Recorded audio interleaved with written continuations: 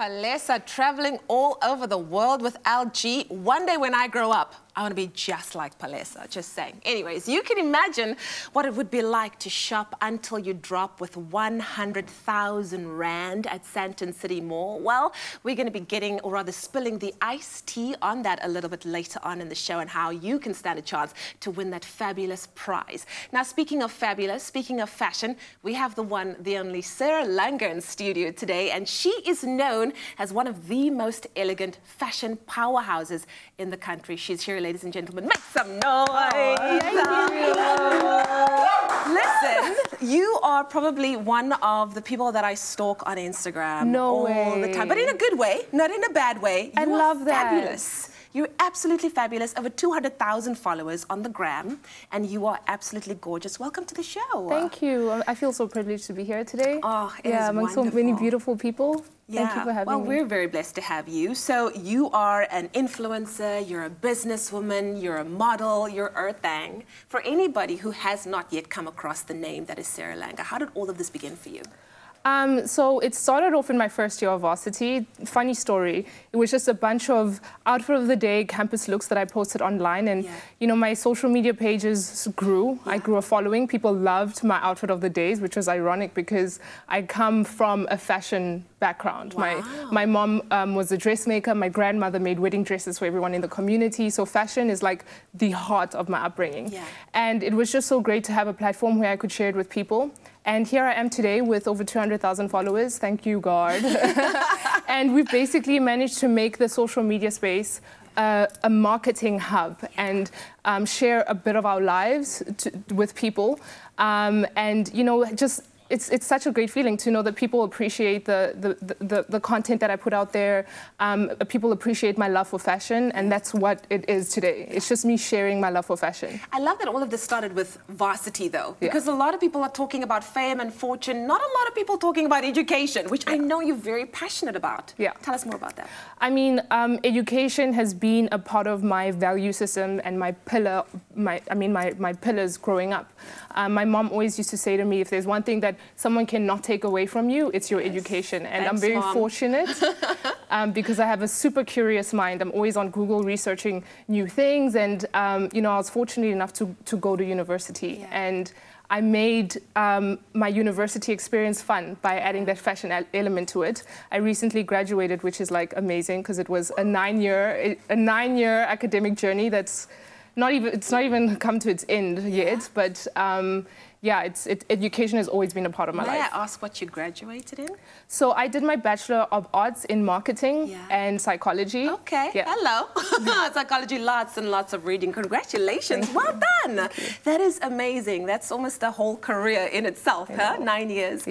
You kind of work in a very competitive space. The world of social media, the world of being an influencer, a content creator is highly, highly competitive. How did you get, or rather, how do you remain relevant on a daily basis and make sure that your content is one that speaks to your audience and grabs their attention? I think that's one of the most difficult parts of the job, you know, making people constantly find interest in the content that you put out there. I would say consistency has played a big role. I post pretty much every single day, giving people the full 360 of your life. That is what people want. And it's been quite challenging because we all get to a point where we're producing the same content. And I think the most important thing for me was being real. In the content that I create, it's pieces that I wear, products that I live and I use myself. And yeah, I think that's what has aided me to kind of grow an organic and genuine following throughout the years that I've been in the industry. And I think that's why you're probably one of the influencers that were included in this incredible campaign, which is the Shop Clover Manhattan Style campaign, which is absolutely amazing. I'm so jealous because you get the chance to win a 100,000 Rand shopping spree. What does Sarah Langa do with a 100,000 Rand shopping spree? What would you buy first? That's what I want to know. Wow, I'd be so confused. Okay. Firstly, I have a shopping list, okay? Of course, I'm like a fashion blogger, so I have to have a shopping list. So definitely shoes. I love shoes. I'm like a shoe-obsessed guru. And I would spend pretty much 50,000 Rand on shoes alone. One after my own heart. That's why I knew there was a reason why I loved you more than just stalking you on Instagram. That is a great way to spend money. And what tips would you give to the 5 lucky people who are also going to stand a chance to walk away with 100,000 Rand? What tips would you give them to where does one begin first? I think shopping is such an overwhelming experience, especially when you have the access to buy a lot of things. So I think, firstly, planning is so important, making sure that you're energized and you have all of the refreshment that you need. So I would say maybe a Manhattan iced tea. Yeah, you know? hydrate. And yeah, I think also just going with a BFF, you know, it makes the shopping experience so much more fun. Going with a friend that you know you appreciate and value her input, because sometimes sales assistants can be a bit deceiving and get us to buy things that we don't actually need. True story. You'll find out when you get home that somebody done lied to you. And it will be too late by then. I think about 100,000 Rand too late.